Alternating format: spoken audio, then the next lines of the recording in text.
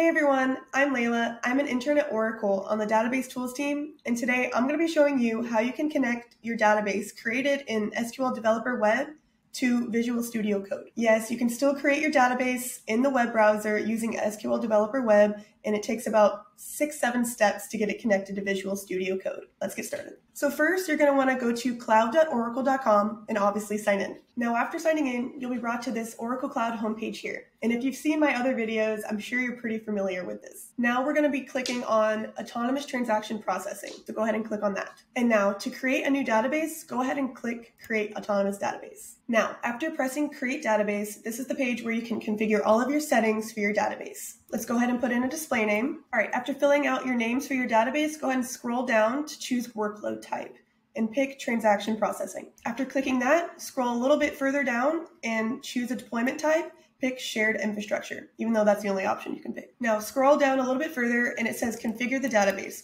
There's not much here that you need to change, so you can go ahead and just keep scrolling. And now the most important part of this video.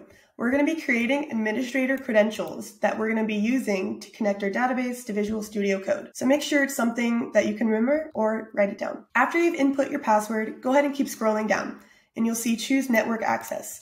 Go ahead and press secure access from everywhere. And lastly, choose license in Oracle Database Edition. The only option you can pick is license included, so go ahead and pick that. If you'd like to input an email for notifications and announcements, go ahead and do it right here. If not, go ahead and press Create Autonomous Database here. And yay, we created our database. Super easy, right? Now we just have to wait for it to finish provisioning, which is basically like it's getting set up. And once this orange square turns green, that's how you know it's ready. So just give it about a few minutes. Now that the database is created, let's go ahead and get started tweaking some settings so we can connect it to Visual Studio Code. Now scroll down a little bit to access control lists. We're gonna go ahead and press edit for this and add our IP address. And make sure to press save. Since we changed a setting for a database, it might take a few minutes for it to update. And this here might turn orange, but once it's done, it'll go back to green. And once it's done updating and it turns green, you can scroll back down to access control list and you'll see that it went from disabled to enabled. Next, we're gonna go down below access control list to mutual TLS authentication. Go ahead and press edit and uncheck the require mutual TLS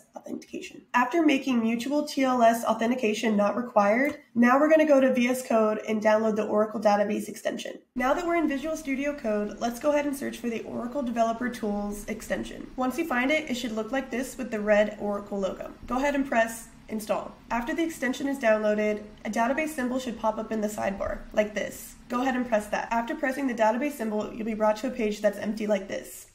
Here you'll see database. Go ahead and press the plus sign next to it. This plus sign basically allows us to add a new database connection. Now, this is the important part where we actually connect our database to Visual Studio Code. You'll see here connection type. I want you to go ahead and change that to advanced. Now, we're going to switch back to our Oracle database and find the connection string to insert here. Now that we're back at our database details page, let's go ahead and grab some information that we can use to connect our database to VS Code. First, we're going to be pressing the Database Connections button, shown here. So go ahead and press that. After pressing the Database Connections button, you'll be brought to this page here. Now, let's scroll down to Connection Strings and go ahead and change this to TLS. Next, you're going to want to copy the appropriate connection string based on your application's requirements. Me personally, I always choose medium. So to copy, go ahead and press copy here. Now we're going to paste that connection string in this box here. Now after pasting that connection string, go down to password here and use that exact same password that you created to create your database.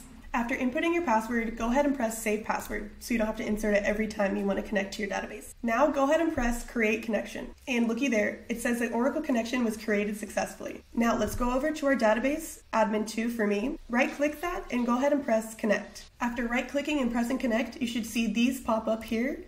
And this is where you'll be able to create tables, procedures, functions, etc. for your database. Now let's create our first SQL file in our new database connected to VS Code. Now let's try to create a table called persons and see what happens. After writing your create statement to run the SQL query, go ahead and highlight it, right click and go down to execute SQL. And looky there, our table was created. Now let's write an insert statement to add some data. Same process as before, highlight and press execute SQL. And look. One row is created. Now let's write a select statement so we can view our table. And looky there. Here's our persons table with John Doe added in. And that's it. Wasn't that super easy? I really just love how simple Oracle made this process to connect your Oracle Cloud database to VS Code IDE. I'm going to be creating new videos about Oracle SQL Developer Web, Oracle Database, and SQL in the future, So make sure to press subscribe so you can stay up to date on all my new content. Thanks for watching.